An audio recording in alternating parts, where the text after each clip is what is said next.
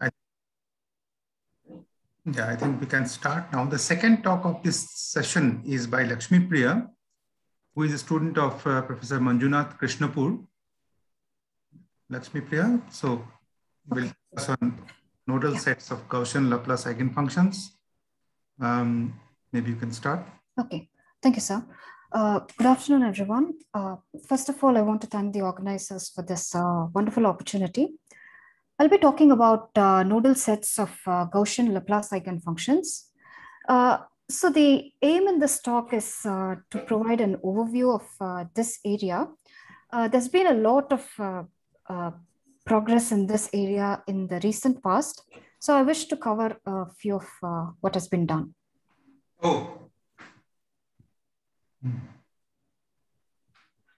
Okay, so let me start with the definitions of a few of the terms which appear in the title. So what is a nodal set? For a real valued function defined on a manifold, the nodal set is just the zero set of the function. By a nodal component, we mean a connected component of the zero set. And a nodal domain is just a connected component of, a nodal domain is just a connected component of the complement of the zero set. So let me explain what these are with the help of, say, one of these pictures. So in this picture, we have a real valued function defined on R2, and this is the nodal portrait of the function. So the green region is where the function takes positive values, and the white region is where the function takes negative values. And the interface between these two regions is where the function vanishes. And so the interface is the zero set of the function, or the nodal set. In this case, the dimension of the manifold is 2. So if the function is smooth and there are no singular zeros for the function, it follows from implicit function theorem that the zero set is going to be smooth one-dimensional subset of R2. So in this case, it's going to be a collection of curves, smooth curves. So what is an example of a nodal component in this picture? So, what's an example of a nodal domain?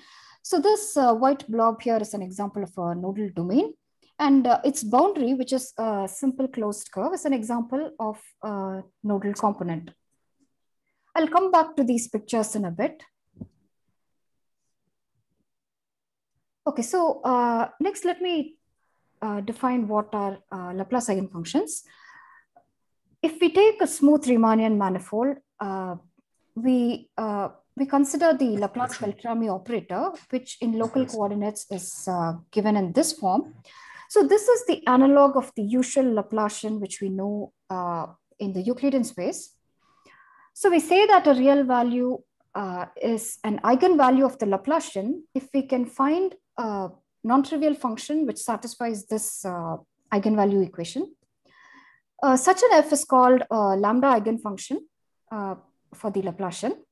And it's a well-known fact that if M is closed, then the eigenvalues of the Laplace-Beltrami operator actually form a discrete set with infinity being the only accumulation point. So in this case, it is possible to enumerate the eigenvalues in an increasing fashion like this. And it's also possible to find an orthonormal basis for L2 consisting just of these eigenfunctions. Okay, so here, if we take lambda equals 0, what we get is a harmonic function. And we know that harmonic functions enjoy a lot of regularity properties. So just like harmonic functions, the Laplace eigenfunctions also have a lot of regularity properties, which can be seen by what is usually called harmonifying the Laplace eigenfunction. So if you have a Laplace eigenfunction, you can actually consider this function capital F, which is just the product of the Laplace eigenfunction with this factor. So this becomes a harmonic function on the manifold M cross R. And because we know that harmonic functions have a lot of regularity, we can use this to get regularity properties for the Laplace eigenfunction. So for a lambda Laplace eigenfunction, 1 over square root lambda is called the wavelength scale of the function. So this is special because at this scale, the function behaves like a harmonic function. So the elliptic estimates which are known for the harmonic functions, so analogous estimates also hold for lambda Laplace eigenfunctions at this scale, which is what I have indicated here. So these regularity properties of the Laplace eigenfunctions also reflect on their nodal sets. So here are some regularity of the nodal sets of the Laplace eigenfunctions. Most of these results are classical. So let me just tell you what they are. So in the first two, for the first two properties, we require the manifold to be closed, compact. So the first is Courant's nodal domain theorem.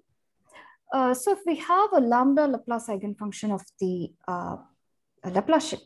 lambda Laplace eigenfunction, then this theorem gives an upper bound for the total number of nodal domains of such a function. So the upper bound is in terms of the multiplicities of the eigenvalues which are smaller than lambda. The second one, which is Yau's conjecture, it has actually been resolved for a huge class of manifolds now. So this gives the precise asymptotics for the growth of the nodal volume. So in dimension 2, this says that the length of the nodal set grows like square root lambda. Okay, so the next two properties hold for any manifold. The next is the Faber-Cron. So Faber-Cron's inequality says that if you take any lambda Laplace eigenfunction and look at any nodal domain of this function, the volume of this is bounded below by some constant which depends only on lambda. So this just says that there can't be nodal domains which are very small in terms of the volume or the area. And finally, the nodal set forms a C over square root lambda net on M. So what this means is if lambda becomes larger and larger, the nodal set spreads throughout the manifold and it becomes more denser on the manifold. So let's go back to the pictures we started with.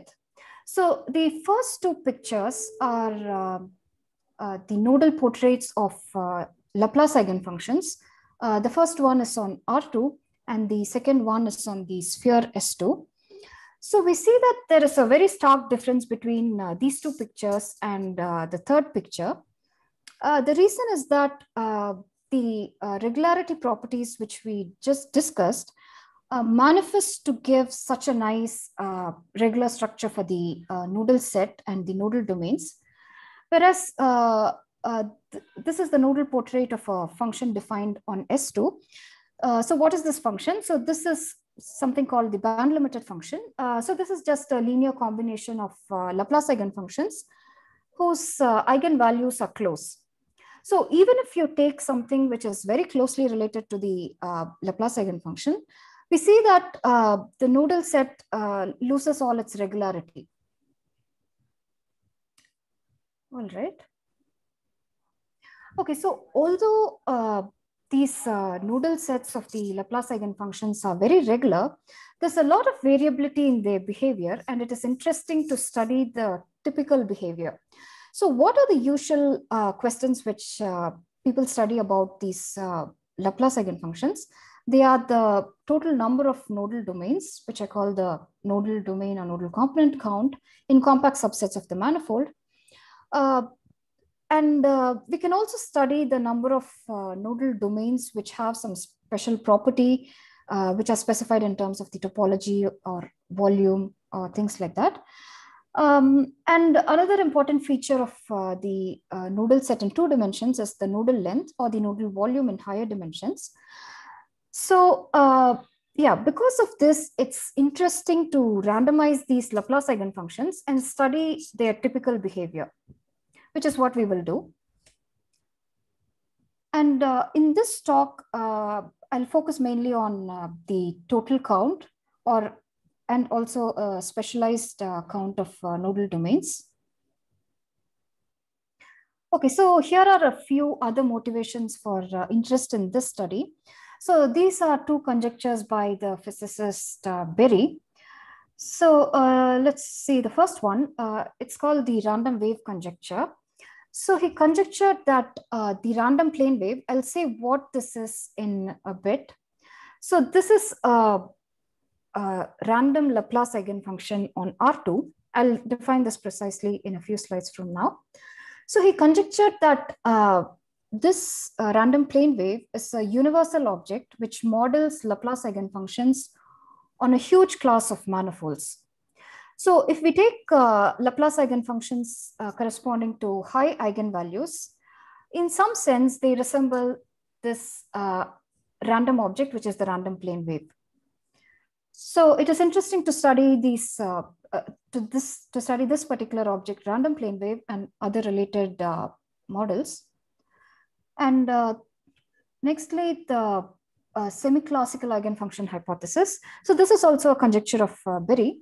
So he conjectured that if we take an orthonormal basis for L2 consisting of Laplace eigenfunctions, which are enumerated in such a way that the corresponding eigenvalues are actually increasing, then we can find a density 1 subsequence such that along this subsequence, the L2 mass almost equidistributes at the wavelength scale.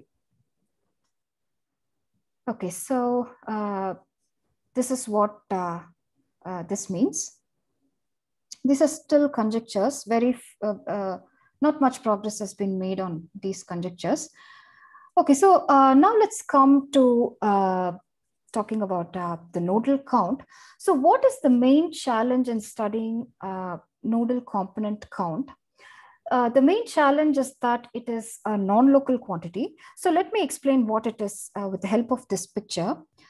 Suppose we have a real valued function on R2, and let us look at the nodal set of this function in a large box.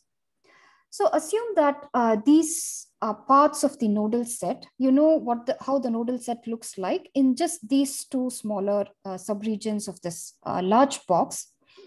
So just by knowing how the nodal set looks in these two smaller boxes, it is impossible to say the contribution of these pieces to the total nodal component count, because we need to know the entire picture of the nodal set in order to say how much these pieces contribute to the nodal component count. So as it turns out in this example, most of these pieces are actually part of the same nodal component. So this is what I call a non-local quantity. This is in stark contrast with what happens for the nodal length.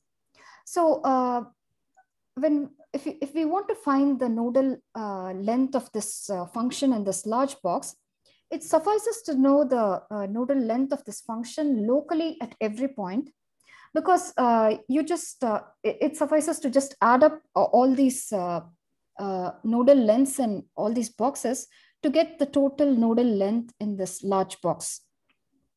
But clearly we can't do this in order to get the total nodal count. But what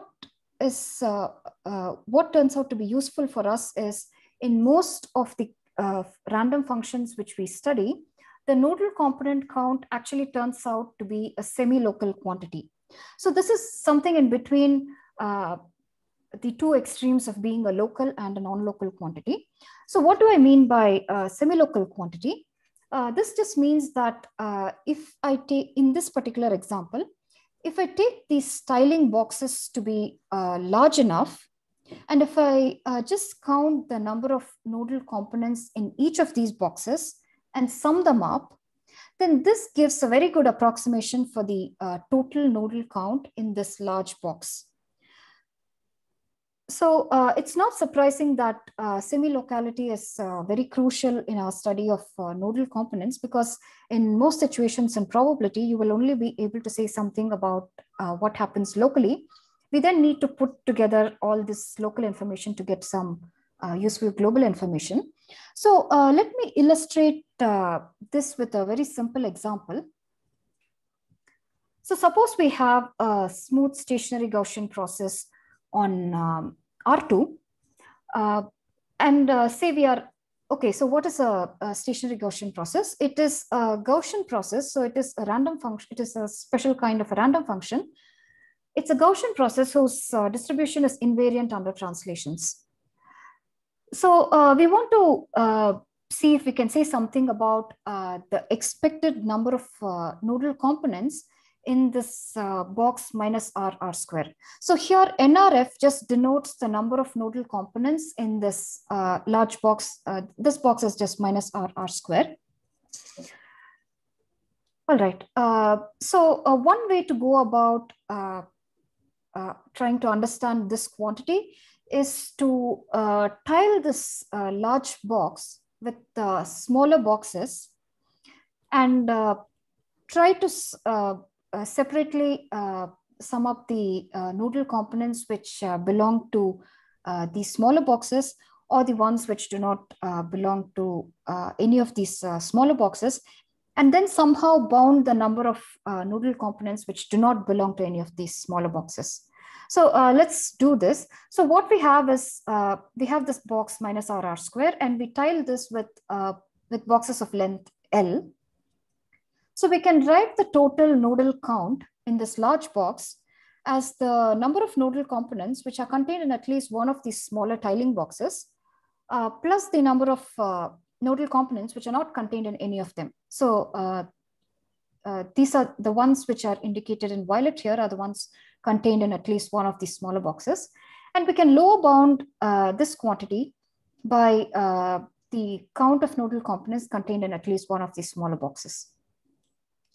So taking expectation of this, what we find is, okay, so what is this?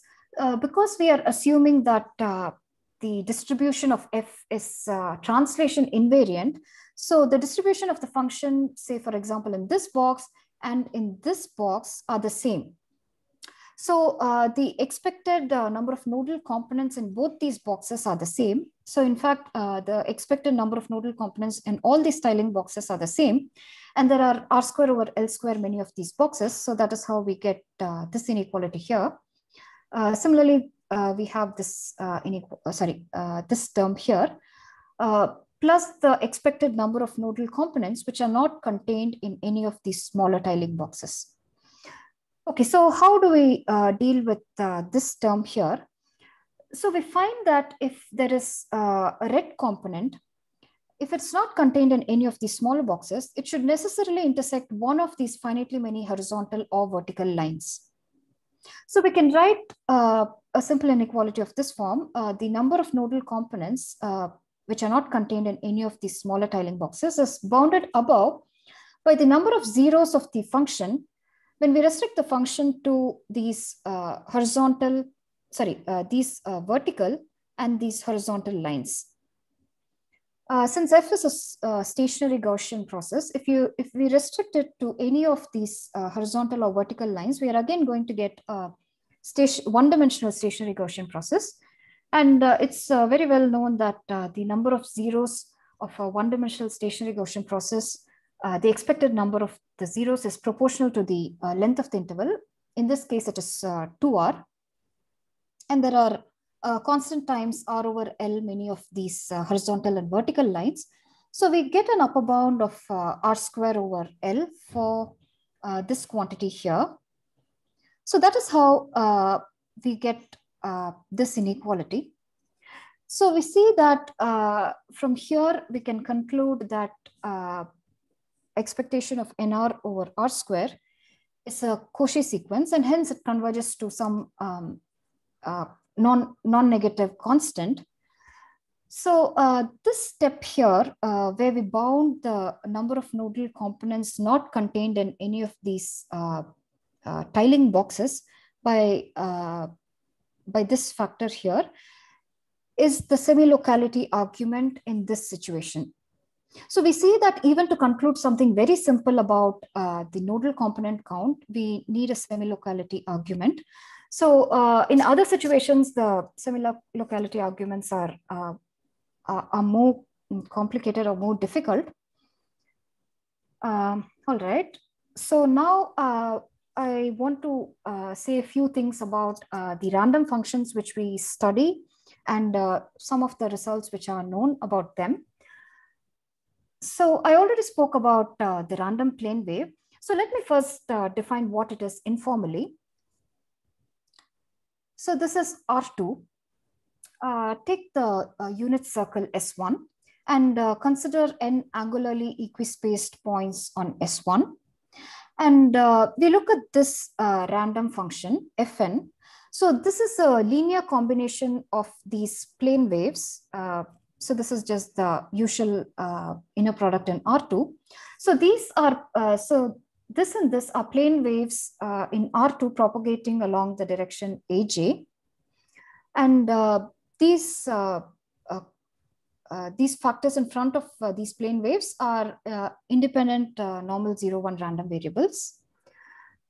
So, so the random plane wave is in some sense a limit of these random functions as n tends to infinity. So it's easy to see that almost surely Fn satisfy this Helmholtz equation. And the random plane wave is also a random function which satisfies the same equation. More formally, the random plane wave is a centered stationary Gaussian process on R2 whose spectral measure is the uniform measure on S1. So what do we want to study about this random function? We want to study, okay, the following are just two of the many interesting properties which can be studied about the nodal set of random plane wave. The first one is NR. It is the number of nodal components of F contained in this box, in this ball BR, which is centered at the origin. So we will let R tend to infinity and we want to study this random variable. The next is LR, which is the length of the nodal set contained in this large ball. We will let R tend to infinity and study this random variable. So just to put things in perspective, let me tell you like what sort of questions people have studied and some of the questions we study in our work. So let's first talk about something which is simple and which is probably known to most of us. So if we consider a collection of IID random variables, say whose first two moments are finite, so there are a lot of results known about sums of such IID random variables. We know the law of large number result, which says that Sn appropriately n converges almost surely to 0, and we know the central limit theorem, which gives an idea of how Sn fluctuates at this scale, square root of the variance around its mean, which is n mu. And we also know large deviation or exponential concentration results under some extra assumptions on the distribution of each of these xi's. So this is what is known.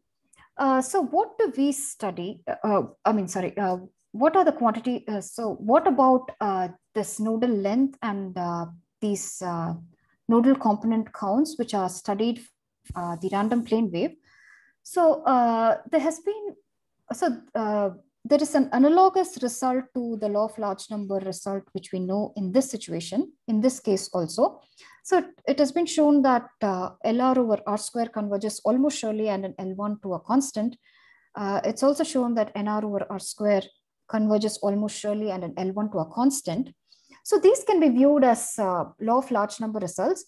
The only stark difference between these two cases is, okay, in the case of nodal length, we saw that it can be written as a sum of nodal length in smaller subregions. But the lengths in two different subregions are not independent. They are in fact highly correlated. So it's not as easy as studying the sum of independent random variables. Okay, so what else is known? There is a CLT which is known for the nodal length. There's no CLT which is known for the nodal component count. There are no large deviation or exponential concentration results known for the nodal length. We do have exponential concentration result for the nodal component count for this particular random function, the random plane wave. Okay, so what are the results which are known for the random plane wave? The random plane wave being an ergodic process, it follows as a result of Wiener's ergodic theorem that the following law of large number result holds. So this is a work of Nazarov and Soden. At this point, I should say that Nazarov and Soden are the pioneers of this area, and most of the other results are actually built on their work, or they are highly inspired from their work. So they show that nr over r square converges almost surely and an L1 to a positive constant. So the following is our result. We show that in fact nr over r square concentrates exponentially around this positive constant. So this result, as I said, and the proof is heavily inspired by related work of Nazarov and Soden. And the main tool used in showing this exponential concentration result is the Gaussian concentration result. Okay, so in interest of time, I'm going to skip these two slides and maybe move on to the next random function which I want to talk about. So these are called random spherical harmonics. These are the random Laplace eigenfunctions on the two-dimensional sphere S2. So on S2, it is known that the eigenvalues of the Laplacian are of this form, n into n plus 1. And the corresponding eigenspace is a 2n plus 1 dimensional space of degree n spherical harmonics, which are just the restriction to S2 of degree n homogeneous harmonic polynomials. So how do we randomize this space of Laplace eigenfunctions? So we fix an orthonormal, there's a natural way to do this. We fix an orthonormal basis for Hn with respect to the L2 inner product. And we consider this linear combination of these orthonormal bases. So these xi's here are ID normal 0, 1 random variables. So this is the standard Gaussian measure on this 2n plus 1 dimensional Hilbert space. So this is what is called the random spherical harmonic of degree n. And again, the quantity of interest is the total number of nodal components of this random function Fn. Okay, so at this point, I want to say that Courant's nodal domain theorem implies that the number of nodal components of any function f in Hn is bounded below by 1 and it is bounded above by n square. So there are functions for which the number of nodal domains is just 2. So it can be as small as 2. And there are a lot of examples where the number of nodal domains is of the order of n square. So we see that there is a huge variability in the total nodal count in this case. So what Nazarov and Soden, this is their first work. So what they showed in 2009 is that this quantity n, the number of nodal components of the random of the degree n random spherical harmonic appropriately normalized, concentrates exponentially around a positive constant. Okay, so what do we do? So like I already mentioned, there's a lot of interest in studying the behavior of these Laplace eigenfunctions at the wavelength scale. So what we do is we consider the same random spherical harmonic, but at the wavelength scale. So we fix P to be any point in S2. So let's fix it to be the North Pole. And we look at geodesic balls on S2, which are of this type with the radius Rn over square root lambda n, where Rn is any sequence which tends to infinity. So we prove exponential concentration for the count of nodal components which are contained in this small geodesic ball around this same positive constant. So this can be viewed as a local version of Nazarov and Soden's result. And I think my time is over and I'll stop here. Thanks very much for your attention. Thank you, Lakshmi Priya. Yeah, you have stopped exactly at 30 minutes. Yeah, thank you for the talk. And I would like to invite questions now.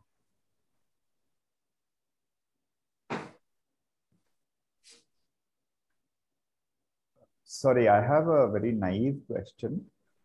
I mean, you showed a way to get an upper bound on the number of these nodal things by looking at vertical lines and seeing how many zeros are there of the function, etc. Right? Nodal components, that is. How would you get a lower bound?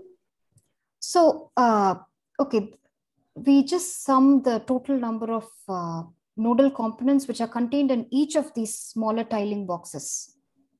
And how would you know those?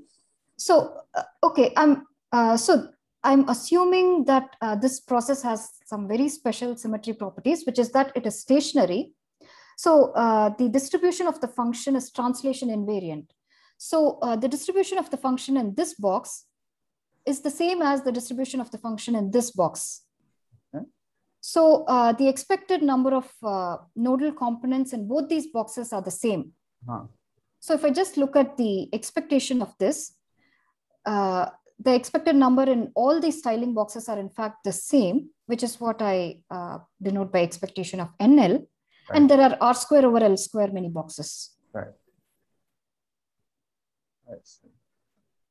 Yeah, so this is like a very simple example. This is just to illustrate that even in this simple example, we do need some argument to say that the nodal component count is actually a semi-local quantity. But if you want to prove exponential concentration results, some other arguments are required.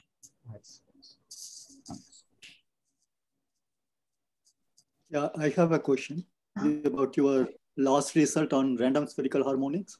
Yes. Is it restricted to only spherical harmonics or Sn? Or can you replace Sn by more general compact symmetric spaces? Okay, so that's a very good question. So we have a similar result for the torus.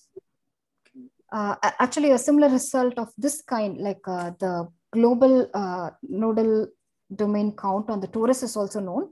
So we also prove a local version of that result.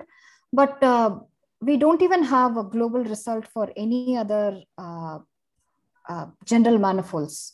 An exponential concentration result for any other general manifolds. So it is difficult to expect to get a local result in such cases. I mean, it is known that in expectation, the number is it restricted? Sorry?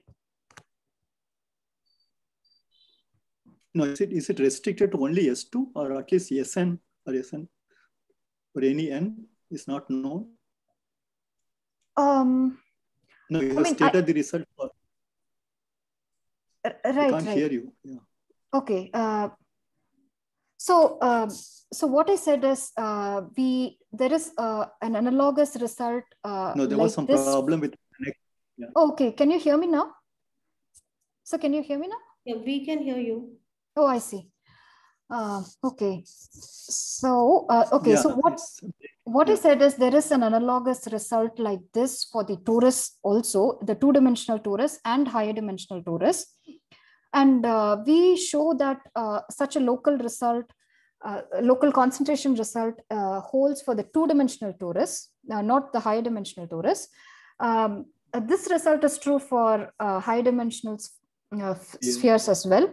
But what we have is only for the two-dimensional torus and the two-dimensional sphere. Proving things like this in arbitrary compact manifolds is difficult because here we do use we do use the fact that these Laplace we know what these Laplace eigenfunctions are going to be.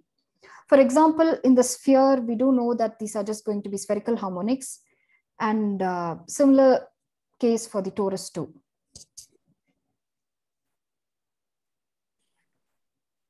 Okay. So does it answer your question? Yeah. Okay. Hi, Lakshmi. So I have a question. Mm-hmm. So since you say even for SN, you don't, there doesn't seem to be like, since you do not know the global aspect of the problem. So I was wondering if there is some hope of having, in future, once theory is in place, to have a uniform proof for all the space forms where the sectional curvature, like complete simply connected Riemannian manifolds, whose sectional curvature is constant, or maybe even beyond that, the symmetric spaces where the isometric group acts transitively. So does the geometry of the manifold play any role in getting this local or semi-local analysis that you are doing? Is my question. Okay. Okay. First, I want to probably say something. Okay. What I said is it is known for Sn. So this particular result is known for Sn in all dimensions. Okay. We did not prove it for all dimensions. We just did it for dimension 2. Probably it's true for higher dimensions also. And like the answer I can give you is almost similar to the answer I gave Professor Thangavelu. So, the fact that we know what these eigenfunctions are helps a lot in this analysis. So on general manifolds, we do not know explicitly what the eigenfunctions are. So I don't know, like, yeah, my answer is probably that's a difficult question. Okay. Yeah. Yeah. Thanks, Lakshmi Priya. Okay. So, yeah, so I just wanted to add one remark that Lakshmi Priya was our student at ISEF Pune, right? Yes. I think you were almost completing when I had just joined ISEF Pune. So yeah, very proud to see your progress. Yeah, all the very best for your future. Thank you. Thank you. Any further question?